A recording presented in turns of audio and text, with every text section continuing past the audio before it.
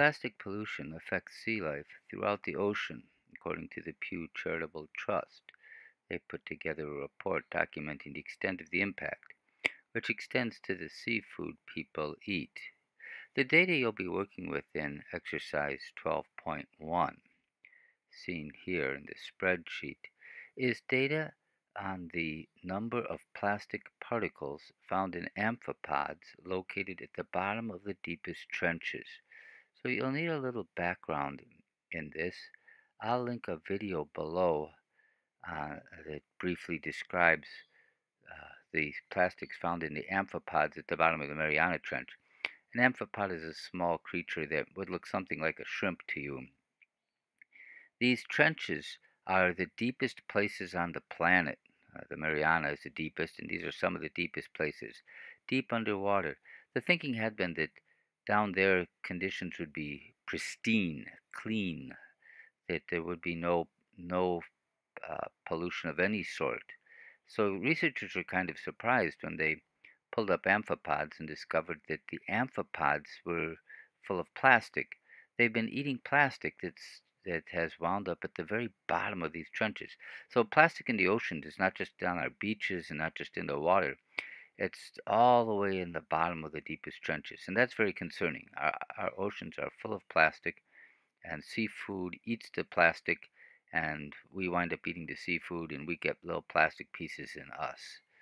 And so there's a lot of concern about this particular issue at present.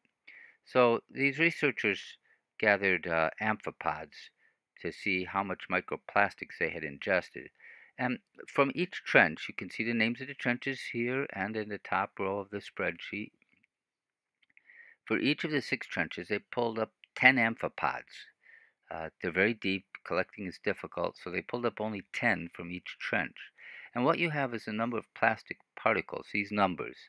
This is 10 pulled up from the isobonin. The first column is the isobonin. There's 10 amphipods that have been pulled up, and some had no plastic in them, and some had one piece, and some had 3. These numbers are how many plastic particles were in a particular amphipod. And then you have all 6 trenches here from left to right across here. So, based on the data, what useful statistics can you report? Tell the story of the data. Don't overload your analysis with every single statistic you can think of. No. Tell the story. Pick a statistic that helps you explain to an audience. You can't just show an audience a big table of numbers and expect them to understand the story of your data. Can you determine whether there's any difference in the amount of plastic found in amphipods in the different trenches? For an audience here, you might note, are any of these trenches near Micronesia? Is this something near to us, or is this something far from us? Look also for any unusual data, for outliers, if any, and report any unusual data and why that data is unusual. That's usually a good idea when you're telling the story of the data. Make a chart. And I don't mean select all the data and just make any old random chart. Make a chart that's informative, that tells the viewer what they're seeing, that gives them more information, that tells the story. Choose wisely.